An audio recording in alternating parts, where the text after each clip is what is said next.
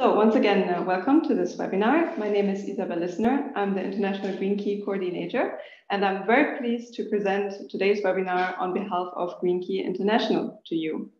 This webinar is part of Green Key's Biodiversity campaign, which runs from January to August 2022, and encompasses actually not only this webinar series, but also a biodiversity quiz that you can find on our website, a biodiversity online course, and a giveaway campaign that we will start in summer.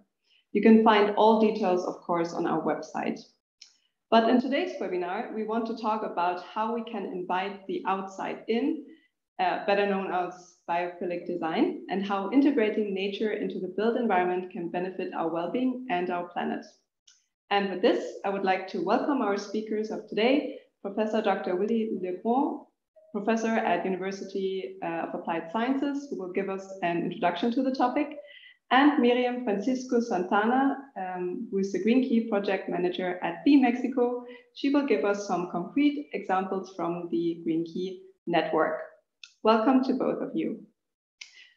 But before we start, I would like to present some housekeeping rules to you. So first of all, as you've already seen, this webinar is being recorded. And if you would like to stay anonymous, please close your camera and change your display name. This webinar will be available on Green Key's YouTube channel afterwards. So if you think it was interesting and informative, you can forward it to your colleagues or your network afterwards. Please write your questions in the Zoom chat if you have any, and we will answer them after the presentations of the presenters. And if you have any questions afterwards, please direct them to Finn at Green Key International at fin@fee.global. And without further ado, I will leave the floor to Willy Legrand. Thank you so much. I need to share. Oh, there we go. I'm going to share my screen and you should be able to see it as of now. Yeah, very good. Thank you so much. Good afternoon and good morning. I know I have to say good morning for some of you. It's a pleasure to take part in this Green Key Biodiversity webinar series, in fact. Thank you so much for the organizers. Thank you, Isabel, in particular, for your continuous support. As mentioned, my name is Willy Legrand. I'm a professor at the IU International University of Applied Sciences. And I do research in the field of sustainability in the hospitality sector for the past 20 years. I have a textbook that's coming out in the 4th edition of a textbook that's coming out in July with 700 pages. So there's a lot to say about sustainability these days, but today it's about the value of biophilic design in the hotel sector from back of the house to front of the house. The photo you see on your right-hand side right here is a small biodiversity oasis in the urban jungle. That's my garden. It's really micro-scale urban agriculture, but enough for a decent supply of potatoes. And other seasonal fruits and veggies. And now, of course, urban jungle can also look like this, right? A jungle of concrete, asphalt, cars. And yes, you're seeing it, also cooling towers. And we need those badly because we have such increased summer heat waves, so much trapped heat and high density, high thermal mass material, such as concrete. And let's bear in mind that the warmer it gets, the more we use air conditioning, the more we use air conditioning, the warmer it gets. This is a picture, as you can see, of New York City. It demands about 10,000 megawatt of energy per second. And during heat waves, that goes up to about 13,000 megawatts. So whatever that gap, that's air conditioning, really. I was looking at some data on cooling, and the heat wave in Beijing in 2018, according to the International Energy Agency, 50% of the power capacity was actually going to air conditioning. And so, you know, the US alone uses much electricity for air conditioning, as much as each year as the UK use in total, just for air conditioning. So is there a way out of this trap? So what I'd like you to do is I'd like you to keep this picture in mind for later in this presentation. But for now, let's move on. That's my plan of action, 3 parts today: setting the stage, discussing risks, looking at biophilia, biophilic design, and the potential for nature-based solutions in urban settings, zooming in into hospitality buildings, in particular. And finally, perhaps reopening, if I have time, I'm timing this, by presenting what I call deep ecological zone in urban settings. Questions are welcome, of course, in a chat or after. I'll take about 25 minutes to do this. So in the words of Norway's climate and environment minister, it is clear that we cannot solve the global biodiversity and climate crisis in isolation. We either solve both or we solve neither. All right, well, let's take a look at those risks that are associated with conducting business moving forward. And what I decided to take is simply take the report that's the mostly available, and that's a Global Risk Report 2022 from the World Economic Forum. And once more, without surprise, societal environmental risks are at the top concerning risks looking ahead. Environmental risks particularly are perceived to be the most critical long-term threats.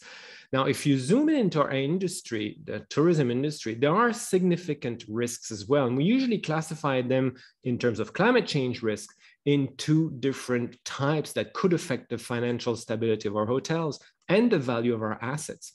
And so we first have physical risks, such as having a hotel at sea level or close to rivers that may overflow following torrential rains. And we've had that. Many parts of the world have had that recently.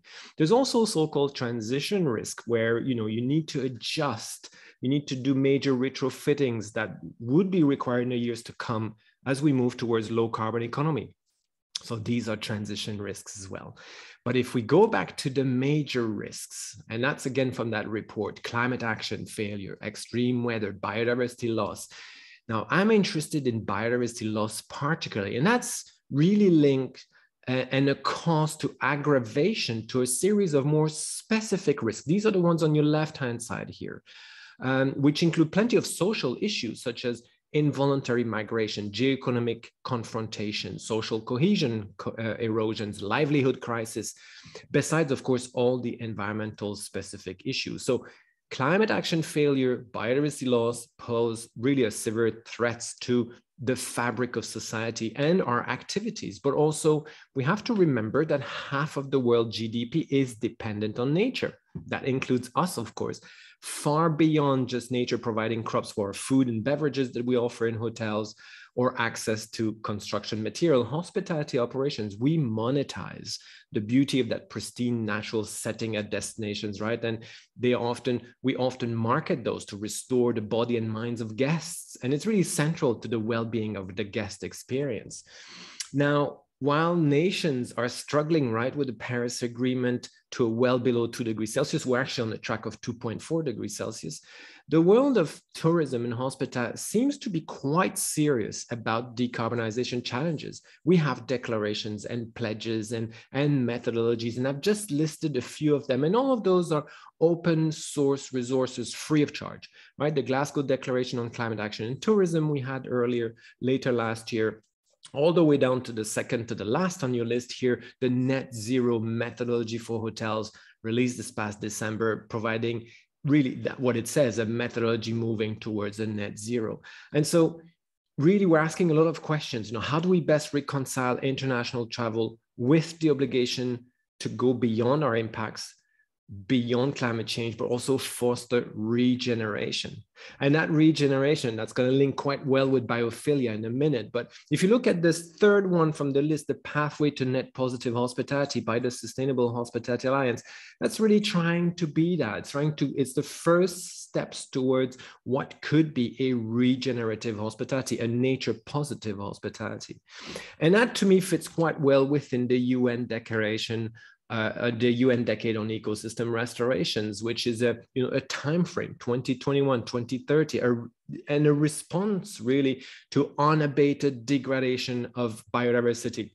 Stated goals are preventing, halting, and reversing the degradation of ecosystem worldwide.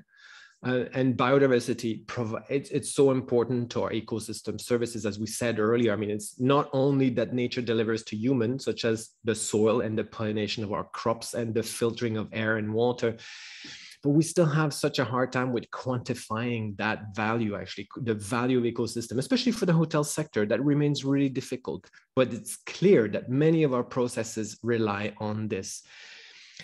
One of the things that we are active on every single one of those ecosystems listed by the UN here. And what more, the state of destinations, whether it's a natural or urban destination, doesn't really matter. It's key to the success of our businesses.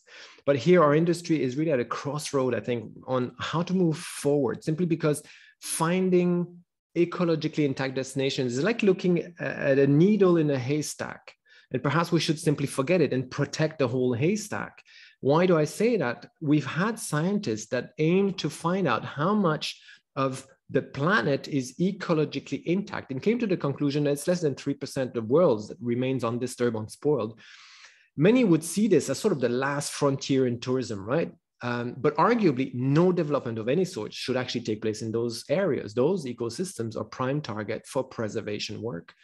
Another 20 to 50% of the planet's surface is under minimal influence of humans' footprint, and the bulk of those locations would be very dry or very cold. And of course, those would be spaces where we should be proactive in our conservation effort. And so this is where we're looking at, there's really too many stories in our sector where, we've commodified nature and we've privatized the commons, such as water. We've made enclosures, closing off beachfront, closing off forest parts, with all the consequences of this. So the way forward really is restorations. And this is where biophilia kicks in. And if we look at biophilia, I think this is perhaps the best quote out there. I go to nature every day for inspiration in the day's work I follow in building the principles which nature has used in its domain. Frank Lloyd Wright. The word biophilia was coined by a social psychologist from 1964 as the love of life. And it suggests that we as species have a set of rules that we learn with evolution and we inherit from an ancestor. And our basic reliance on nature for survivals over those millennia is the source of the inherent search for that connection to nature in the modern artificial environment we're all in. I think the American biologist Edward Osborne Wilson defines biophilia the best. It's this innate tendency to focus on life and lifelike processes. Kellert explained that biophilia powerfully asserts that much of human search for a coherent and fulfilling experience is intimately dependent upon a relationship to nature. So in other words, after human migrated to the built environment, we inherited a need for nature, which evolved into thinking about nature. And that's really the main idea behind that idea of biophilia hypothesis. And that professor in social ecology, Stephen Kellert here from Yale University, explained that better in creating a series of 9 biophilia values that have great application in the architectural, design, and physical environment context. And this is where biophilic design kicks in fact. It's often associated to natural environment in the hospitality sector, but it's not only that. I mean, the value and the benefits associated with contact to and interaction with the nature is transposed into the field of architecture, and that's represented by properties such as this one here from Bill Binsley, Chintamani, Wild Cambodia. And the term biophilic design was thus coined, but there are many interpretations out there of biophilic design. It can be best summarized, however, as a set of strategy where natural elements are incorporated in the built environment. I'm not going to make this too long, but there's a great set of theoretical basis for this. One of the main components being habitat and dwelling. So we find a theory called the prospect and refuge theory, the ability to see without being seen, the access to shelter, to hide. There's also the savanna hypothesis, where the fact that people still have aesthetic preference to savanna-like environment of mixed woodland and grassland escape. There's also the concept of restoration within biophilic design. There is 2 theories that are linked to this. Is stress recovery theory, refers to the exposure to nature that produce positive emotions, contributes to health and well-being. And that's, often we see this in design, right? We have preferred natural features, vegetation, water, natural structures, textures, images.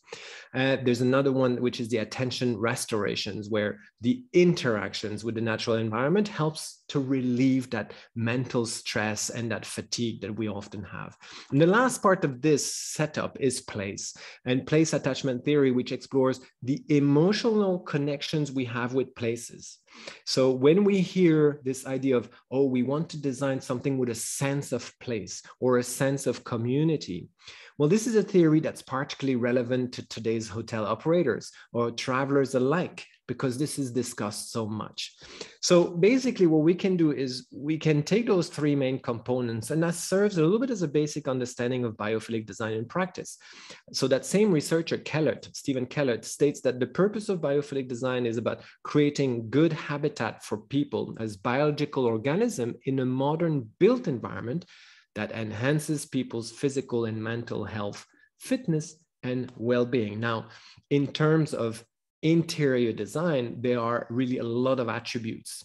There are 6 major biophilic interior design elements that were identified. Those 6 elements are natural features, as we know, plants, and natural features in design, natural shapes and forms such as curves, spirals, arches, natural patterns and processes such as sensory richness in design, ratios, scales, colors and light, natural light. For example, the composition of color plays a role. This idea of place-based relationships, such as what is the meaning of historical or cultural relationship to a place, as well, of course, as human nature relationships, such as what is your place doing? What is your hotel doing? Is it creating a refuge-like environment that people would like to go to? Or are you designing more for an exploration, for a discovery of nature, for example? So let's merge those two things. Let's merge biophilia and biophilic design along with nature-based solutions. I'm making a big package here with a few examples looking at the benefits. Here, by the way, what you're seeing is the view from a room in an urban center. So I'd like to move things to an urban center a little bit. This is a boutique hotel, Stadthalle in Vienna, and guests are immersed right in a natural oasis right in the middle of the city. And biophilic design has a particular relevance to urban areas. Urban areas, extremely important to all of us, less than 1% of the Earth's surface, but houses more than half of the people. And it's set to grow, of course, if we look at the amount of building stock, the global building stock, which will double in square meters by 2060. So despite, steel, what I've said, the first picture, but I'll come back to that, despite their steel, the concrete, the crowds, the traffic, cities and towns are still ecosystem, and their conditioned ecosystems really mark the quality of our lives. If you have a functioning urban ecosystem, it cleans your air, it cleans your water, it cools our neighborhood, which is so important this summer, and it supports that well-being because it offers us places to play, places to rest. And so urban ecosystems are very important. And let's face it, they're a host of a surprising amount of biodiversity, as research shows. So what are our buildings and urban infrastructure made of? Well, of course, we have building materials, the raw processed material that are used to build that.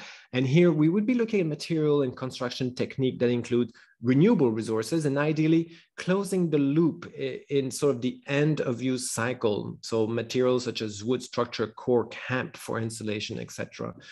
Building systems provides people with shelter, right? It's the envelope, it protects them from cold, from heat, from wind, from precipitation.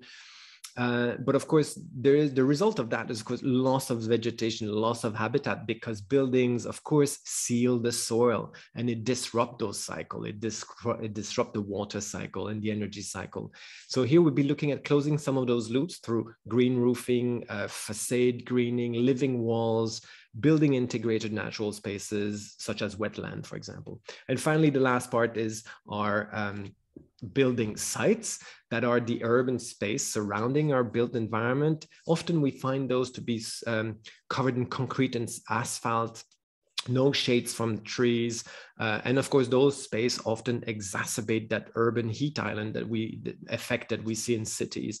And the consequence of this is that people go back inside the living spaces and you turn the aircon back on. So we're looking at bringing natures into city, enhancing biodiversity. And often you'll see that very neat development is the blue-green infrastructure. That is water and vegetation back into the urban centers and back into building, trying to close that loop, right? Restoring that ecosystem services, providing space for fauna, providing space for flora, but also for humans really to flourish. And so let's start with nature. One very important aspect to consider is that nature is not only a capital, as we said before, available to business, but a source of solution to mitigate, want to adapt to climate change, protect biodiversity, but also, enhance human well-being. We often tend to revert always back to man-made technology to fix the problems, but nature is actually a very great ally here. And so that's basically nature-based solution in a nutshell, right? It's activities, actions that are specifically designed to protect, restore that natural modified habitat. And for example, cities around the globe, we've tackled urban heat island effect, supporting that so-called green cover replacement or green plot ratio in urban construction. And Singapore is probably leading the way. The basic idea is for the land to be taken away through construction of building to be replaced with greenery within the construction, whether via green rooftop, green intermediary spaces, green walls, hotel buildings like the Park Royal collection Pickering here in Singapore, as on your right-hand side, is a good example of that. And so that's example of green cover replacement in urban setting. And many cities are fostering this, including the city I am living here right now. And so, of course, I had the boutique hotel Stadthalle as another example. This hotel has got also passive housing construction, but the point is it offers that green paradise right in front of their room in the middle of the city.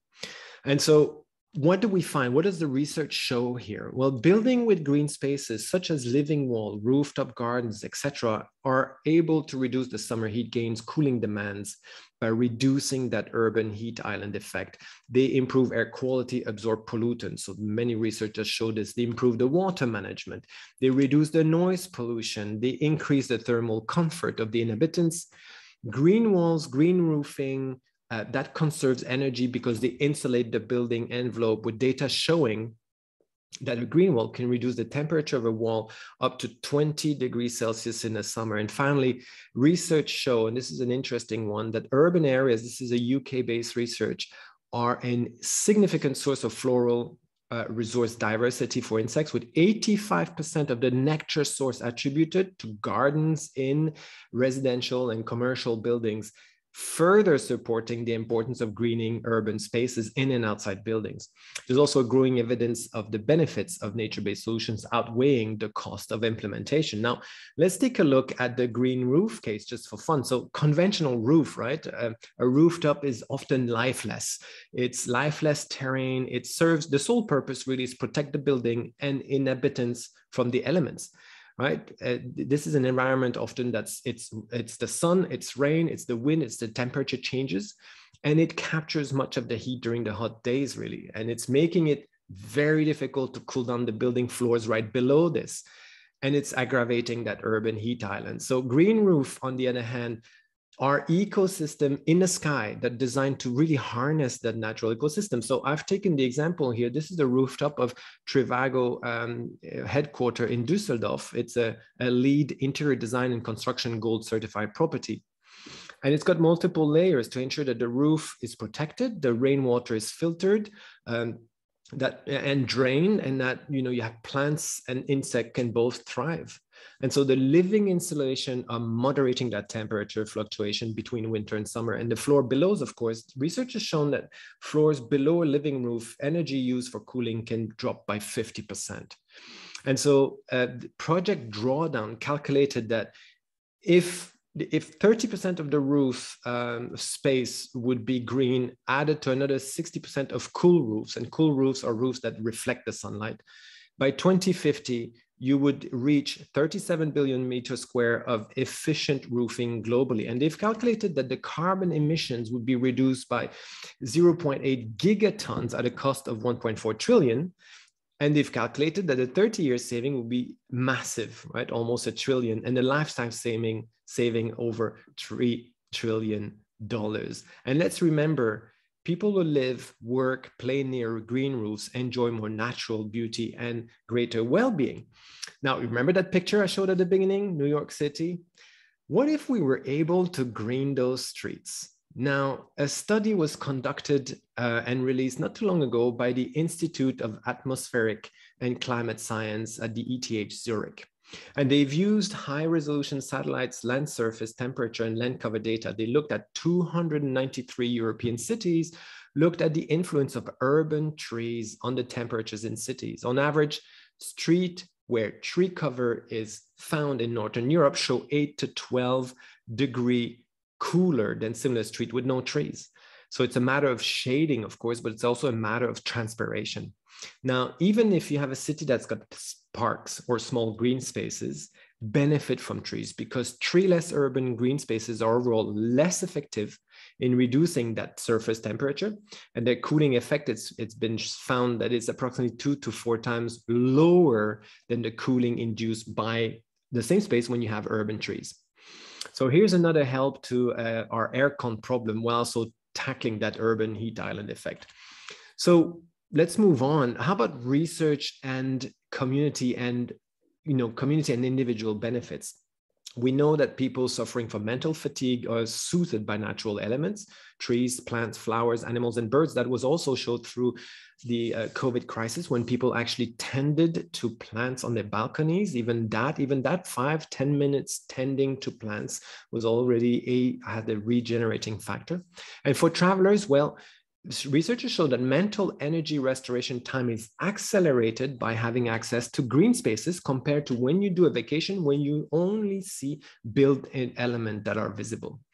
And so there are clear environmental, financial benefits, but here we say they impact guests and employees alike, as well as communities. We found, research has shown that integrating green spaces in urban areas result in healthier communities inside and outside the buildings.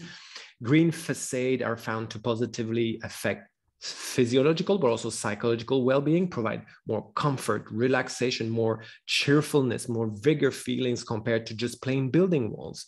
Research has shown that the use of nature elements in a hotel minimizes burnout, employee burnout, and increases work engagement satisfaction. And finally, an increase in employee productivity and employee retention also resulted from having more nature inside building. So what does this all mean? Well, the argument would be it's no longer enough to craft a beautiful building or space that people will enjoy. Today's hospitality concept should really focus on that people's reaction to the natural surrounding, because it's about merging biophilia and the hospitality experience, putting more nature in the hotels, and along the same line, fostering that regenerative connection to the outside world or surrounding, both in social and environmental term. I'd like to also show, because I have still a few minutes, a hotel case, but this time, this is a study, I haven't published it, but this is going to come out later in 2022, I think. We've done a research looking at the back of the house environment in hotels. And what we look at trying to identify sort of employees' back of the house workspaces experience, because a lot of attention has been given to the guests, of course, to the front money-making environment in the hotels, and not so much the back of house spaces. But considering the amount of employee shortage, employee issues, we actually looked at this and we have got some conclusion. We conducted some interviews, so it's very much exploratory in many ways, expert interviews. We looked at managers that had extensive hotel experience, but also specific back of the house experience in their current or previous professional position. So all interviewees had anywhere between 4 and 16 years of work experience, many of them in back of the house. And so when we asked them to describe back of the house, they say usually, oh, it's rather simple office space, only the necessities, chair, desk, computers. They said, it's rather conservative, rather cold, dusty, cluttered. Light was often mentioned as an issue, clearly linked to the lack of windows in hotel back of the house spaces. There are plenty of research that shows the effect of light on our performance in any case. And, stated by a manager here who said, well, interview number 2 said, wherever I work, in whatever office, in whatever department, employees always face with the problem of insufficient light. They're often cluttered and you do not have the opportunity to breathe deeply. And when you're analyzing why the back of the house workspace tend to not be the focus of hotel design, interviewees discuss both the value giving to the workspace, but also the primary focus being the hotel guests, of course, rather than the employee. Interview 5 said most of the hotel management does not really care about the back of the house. For them, it's more important thing is how front of the house looks like, the hotel itself, and they're not interested in the comfort of employees working in the office. The maximum of space is given to the needs of the guests. This means that those square meters should be profitable. Now, what's the ideal working environment?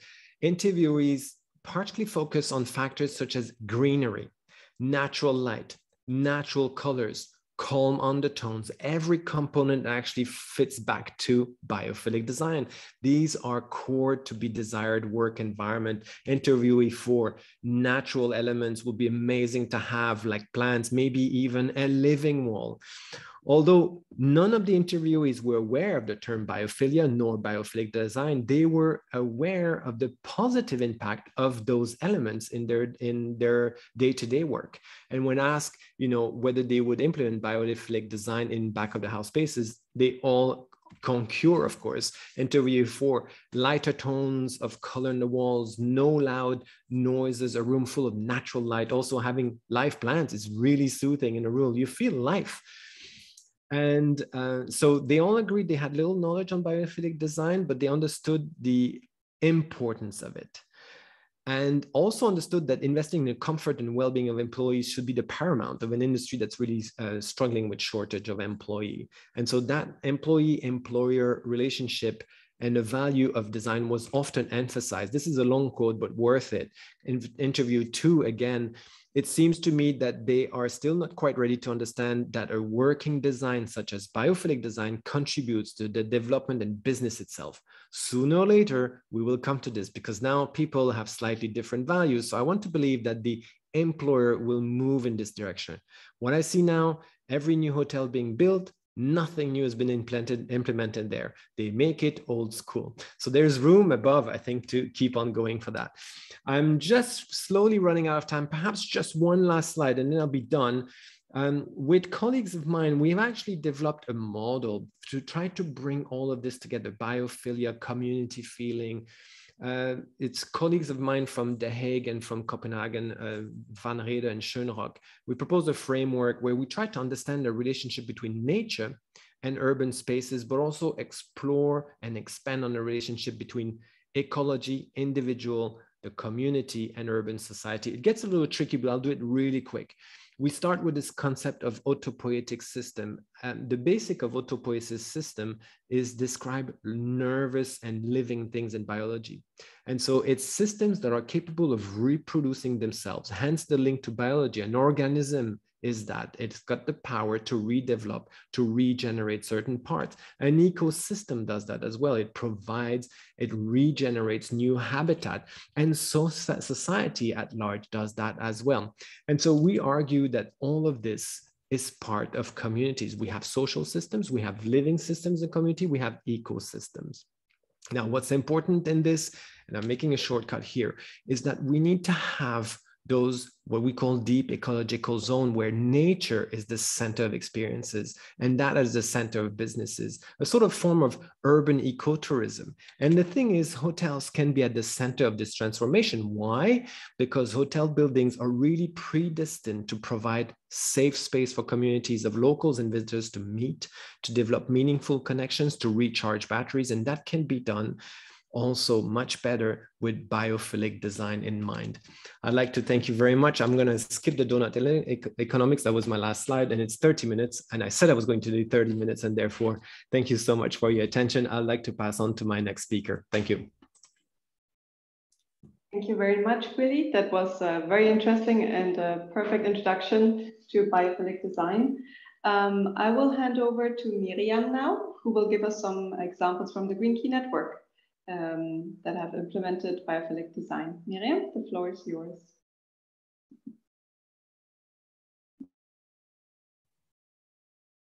Thank you, Isabel, for giving me this opportunity to attend this meeting. And I'm not able to share. Can you give me? Yes, 1 second. I made you co-host just now.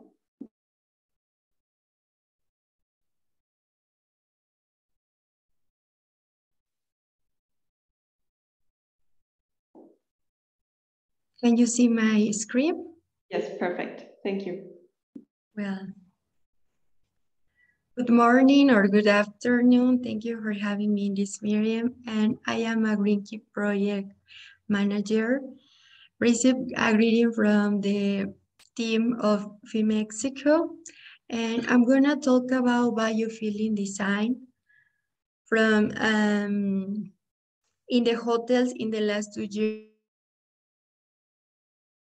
during the pandemic, and how to improve guest experience through connection nature.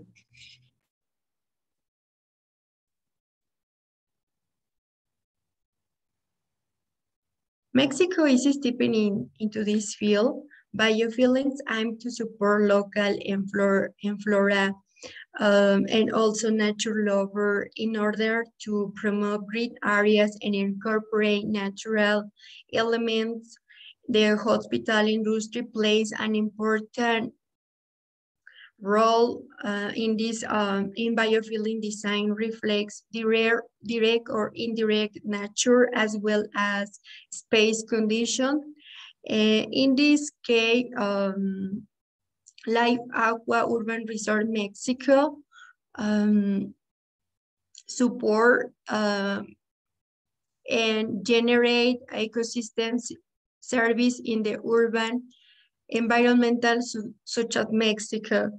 And also you can find in this hotel a green wall. It is it offers to the guests three main features. The first one is contribute the human healthy and productivity, and also connect with environments bound together as ecosystem, and also engage and repeat contact with the nature. Those are benefits from the biophilic design when the hotel decide to offer green areas in the hotel to improve the guest experience. Versus what is no biophilic design. And the first is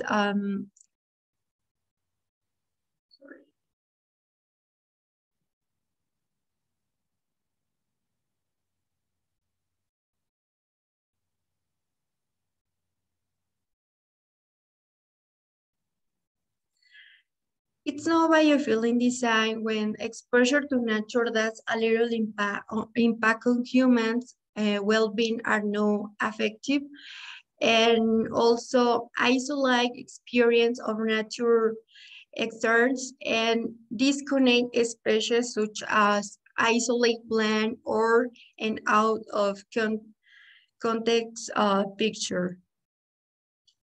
I would like to introduce Fiesta Americana Viaducto Aeropuerto.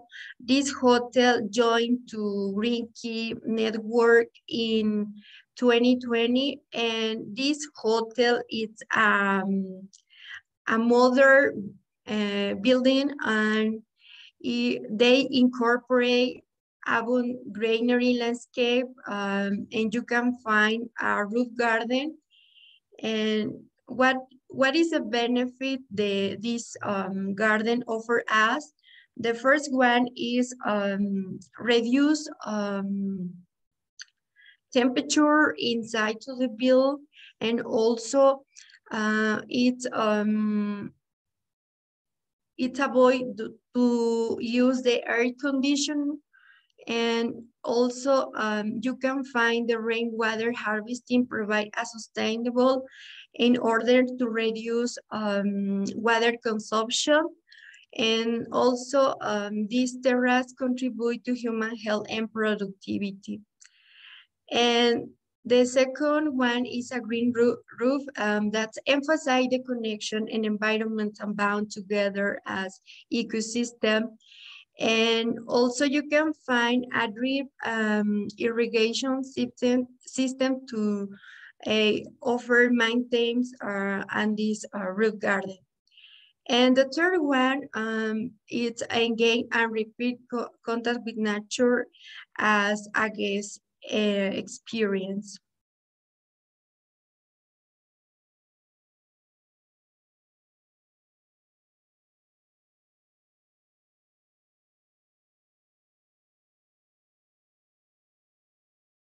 Apologize, I don't know what happened with my presentation.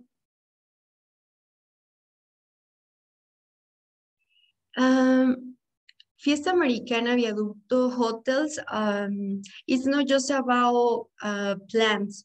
In the biophilic design, also use the of pattern and fractal in design, giving a holistic approach to the hotel terrains, and also these areas offer to produce good quality about air, and also you can get airflow, create healthy environmentals, especially in a polluted city such as Mexico.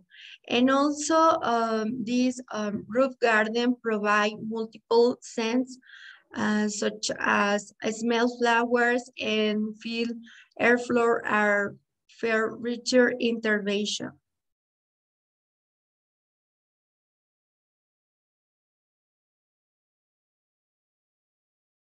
Another good example is Live Aqua Urban Resort.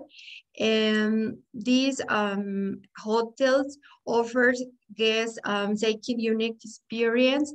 As I say, you can find a green wall, gives a natural sport that is mere nature lover and healing world of nature, providing them with a physical and emotional impact. When you arrive to the hotel or get into in the main lobby, you can find a fountain, and you know when the drops are fall down, the sound you can help your mind being well. And using this designing this hotel located in a chaotic city such as in Mexico make more sense, and that's the reason why it's important include in our architecture species, green species, in order to reduce temperature and avoid to use air conditioner. And also this green wall has 60 meters long by 3 meters high. And as I say, there is a fountain in the middle. And this structure tries to mimic the curve of the wave, and also has sustainable design and operational function. For instance, a drip irrigation system, and especially in the early morning, around 52 a.m. And also there are materials or they combine such as wood, rugs, and furniture as well. And another good example is Fiesta in Monterrey Fundidora. I'm really proud of this hotel because especially during the pandemic, they provide to the staff with a space to reconnect with nature and reduce stress.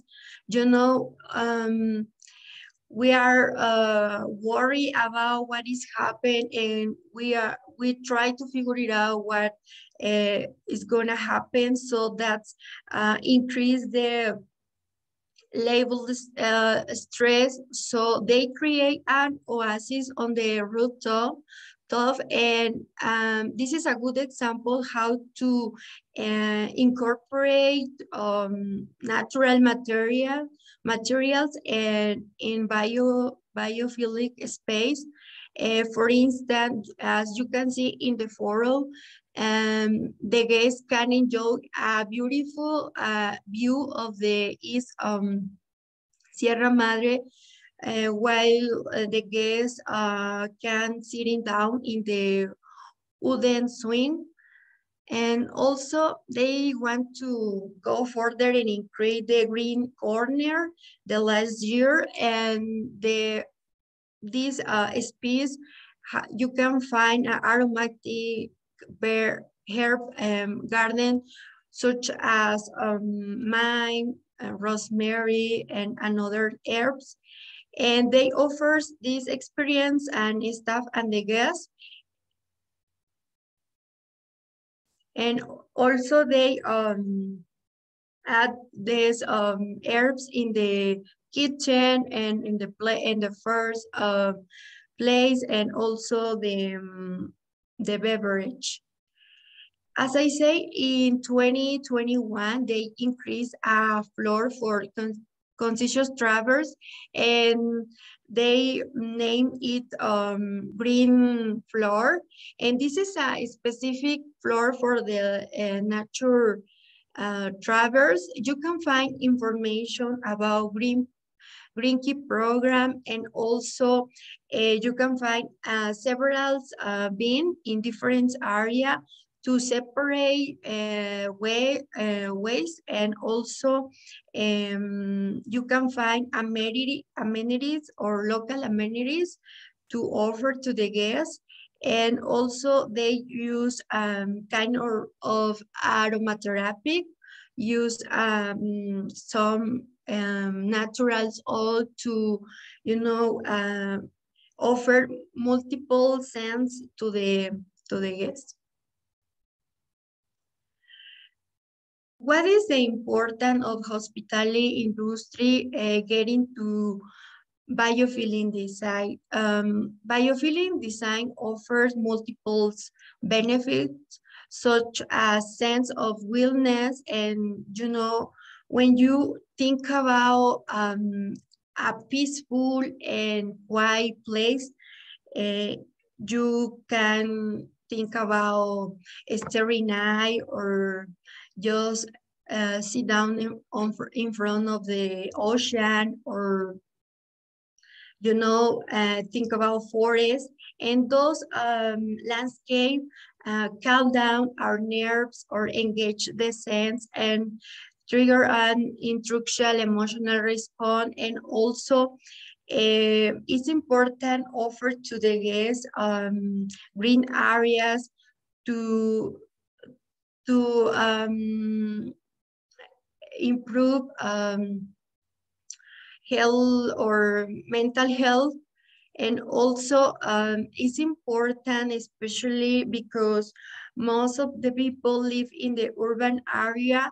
So that's the main reason why the built environmental is able to contribute or regeneration of ecosystem and biodiversity in urban environmental.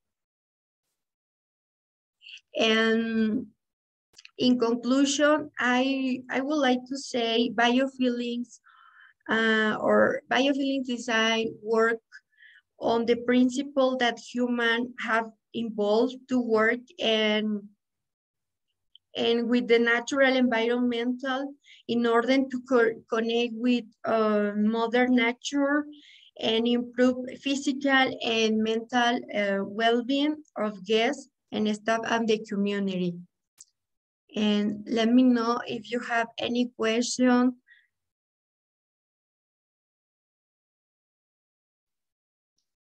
Perfect. Thank you very much, Miriam.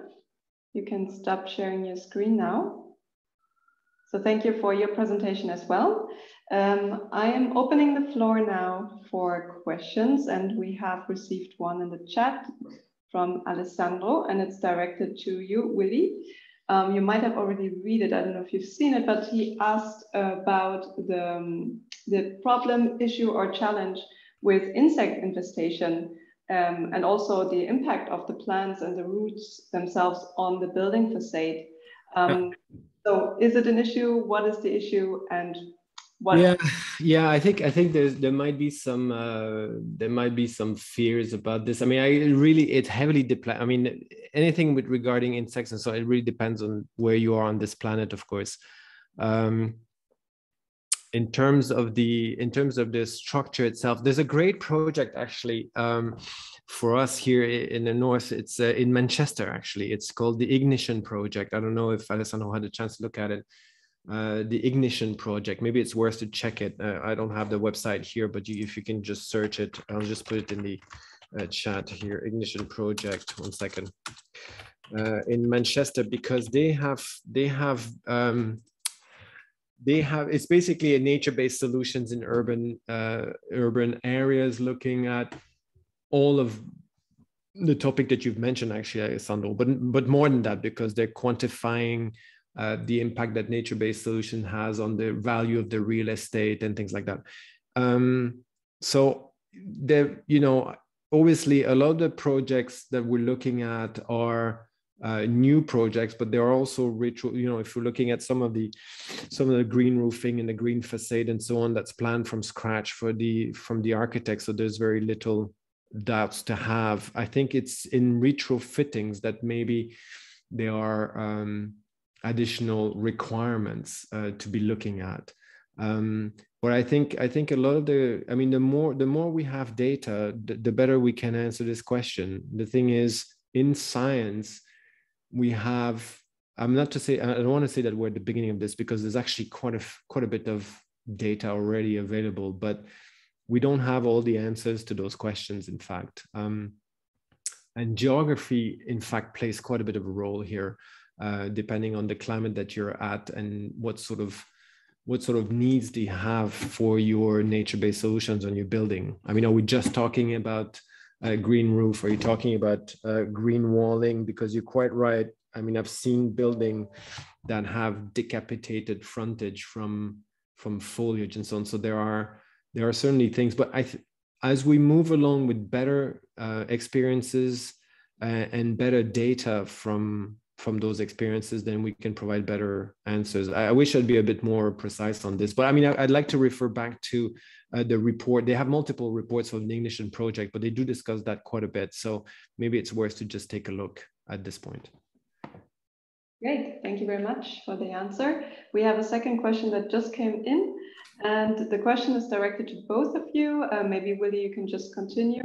Are there any quantifiable financial benefits to hotels that implement Biophilic systems or design? That's right. So there's multiple things to look at. So we have very little data, at least from a science, from a research point of view, regarding the particular case of hotel. What we have is I have data on real estate. So the gain in terms of real estate appreciation from nature-based solutions, that we have data on this, which shows a positive impact. We have so things such as the willingness to pay for hotels having Biophilic. So we have material that is supporting this, but again, a willingness to pay. I'm always very careful with this. A willingness to pay research does not mean that it's an action research. It doesn't mean that people are actually paying more for it. The thing that we're seeing, however, is on the cost front, so on a cost saving front. So the ROI on energy saving, especially for us here with super high energy costs. So the added value to the consumers, I think we can agree that this is probably there, that is probably happening. We have reports after reports that people are looking for those features, that people want to travel more in natural ways. They want to leave the place better than they found it. We just had the booking.com report last week, again, reinforcing this. So on that front, it seems, that we have this, but I think it's hard to quantify. We don't necessarily have it all quantified. On the cost front, however, that we have it quite well quantified in terms of the energy. So upfront investment for nature-based solution inside, outside buildings, and energy savings and things like that, that we have it. And that is definitely positive. There is a couple of reports that would lead this way, and also scientific research. I don't have them in my head, but I know we have them. And then it's the real estate appreciation. That's from the owner's side, I guess. From the operator's side, you have energy efficiency that you can think of. You could argue, if you want to push the bucket a little bit, that it also is an aspect of risk management in terms of the risk I was talking about, whether it's regulatory risk as we move along towards more regulations in that field, etc., that you're actually anticipating net zero and net positive or nature positive issues coming up. But the thing that's a little bit still a lot of talk is about the consumer front. So there is a research about tenants, though. I've read that recently. The research about so commercial buildings, but for rentals, not hotels per se, and the amount, the additional amount of rental income you make from having a building that has nature features such as green roof and access to this, and that has been quantified quite interestingly. But I'm missing that in parts in the hotel sector. Okay, thank you very much for the answer. Miriam, would you like to add anything? Do you have any insights from the establishments you are working with that you've just presented? Have they reported to you anything regarding the financial benefits? We don't have a specific result of the financial benefit, but definitely, in the last month, I went to San Miguel de Allende, and there are a lot of guests interested to book at that place because they are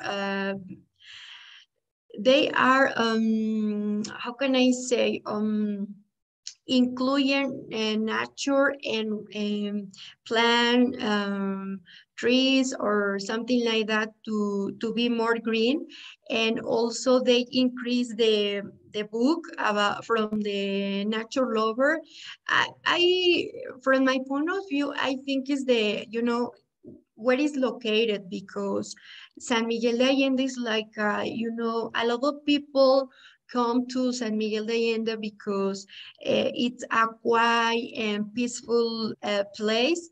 I think so that's the reason. And of course, the hotels earn more money because they are invest a lot of money to be more green, or offers green areas to the guests. And that's interesting question because it's I think it's when you don't have to economic benefits, but in your mind, or you rather that place than the other.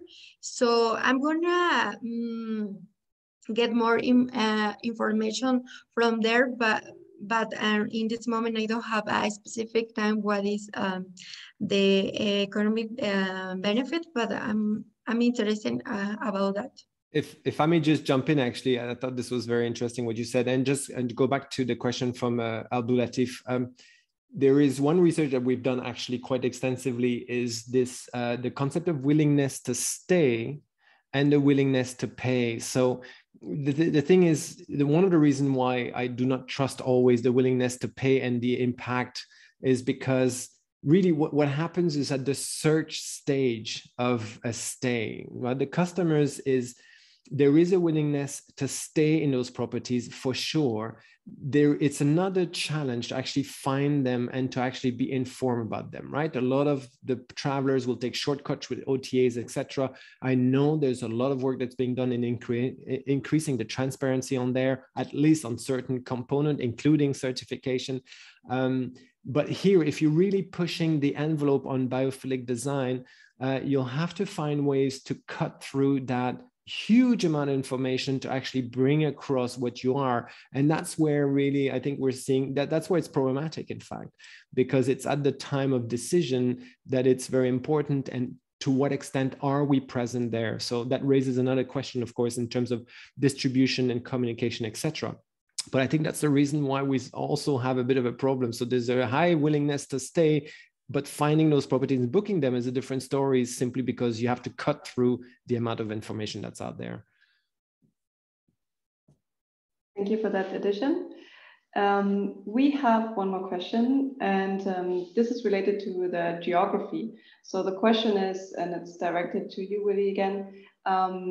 So is it easier to implement biophilic design in one place more than another, maybe because of the climate or the humidity of the place? When we think of specific species, for example, that grow outside. So could you say a few words about that? Is it something that is... Yeah, I think, yeah, there's huge difference. I mean, it's the same as when I look, I've done a lot of work on passive solar design. And I mean, if I look at the passive solar design that's been done in the northern countries, whether compared to humid, hot countries, that actually requires other sorts of passive design, because it's mostly about trying to cool, whereas here it's mostly about trying to keep the heat.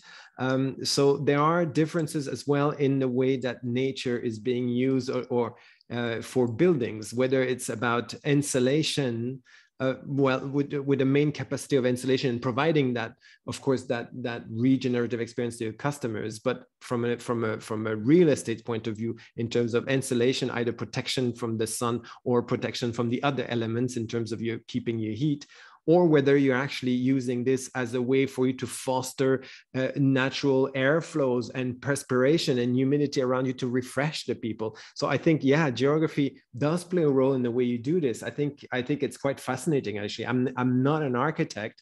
I am a geographer from a background, studies environmental and geographer.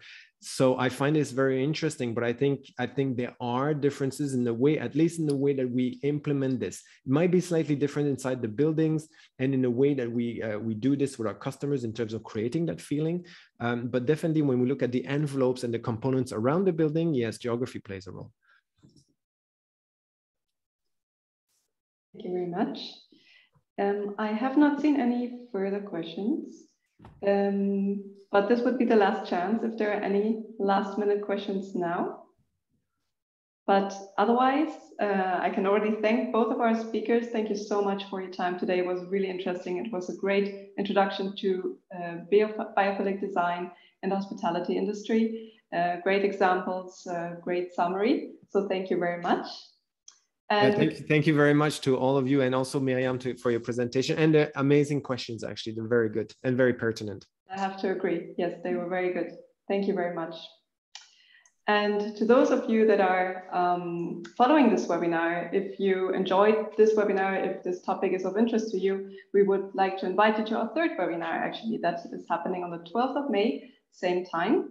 And here we will look more into other solutions for the hospitality industry, hands-on examples of what you can do in your hotel, in your restaurant to contribute or support biodiversity. To give some examples, we will talk about sustainable seafood and pollinator-friendly gardens. And you will find the webinar link in the follow-up email that we'll receive after this webinar. You find all the resources in another link that will also be in this follow-up email that we will send to you. And of course, you will find all the information on our website as well. And with that, I would like to thank everyone again for participating, to our presenters. Have a wonderful day and hopefully see you at our next webinar. Thank you very much. Thank you, Finn. Thank you, Marlene. Thank you, Isabel. Miriam, bye-bye. Thank you. Bye-bye. Thank you. Bye. Bye. Thank you. Bye.